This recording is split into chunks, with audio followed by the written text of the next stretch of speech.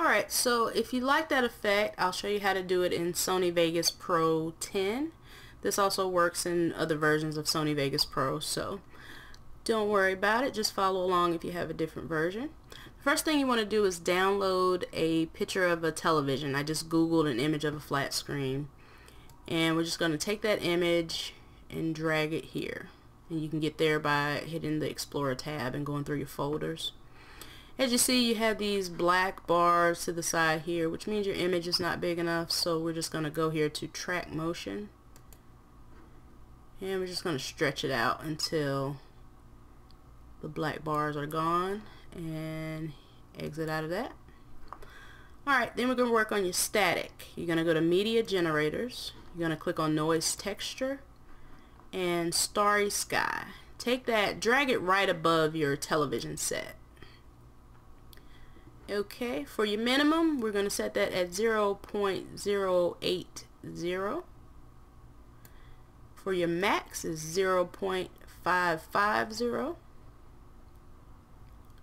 Let's find that. And then we want to make this color, its default is yellow. We're going to make that white by just simply dragging the triangles all the way to your right hand side. And if you have 10, you may have an animate button. Hit that. And you want to take this bar here, drag it all the way to the end, and then go to progress in degrees, and you want to drag that all the way up. And what that does is creates the static effect. So you'll have something that looks like this.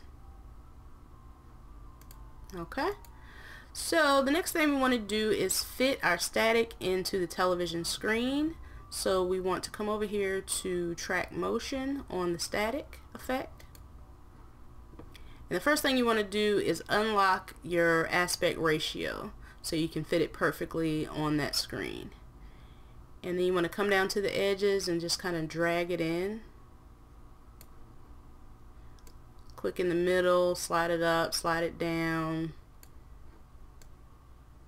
Bring mine in a little bit more and bring it out some. That's what we don't want to do. Okay, and then just slide it up on your screen to perfectly fit. And mine is not going to be perfect, but we're going to try. Alright. Then the next step is you want to add an audio effect. And so I downloaded some TV static effect, something random. See here. Grab that TV static effect and drag it also down into your timeline. And you want to bring all of these in so they stop around the same point. Just drag the static in to match your television, and we'll bring that in. And this is what you come up with.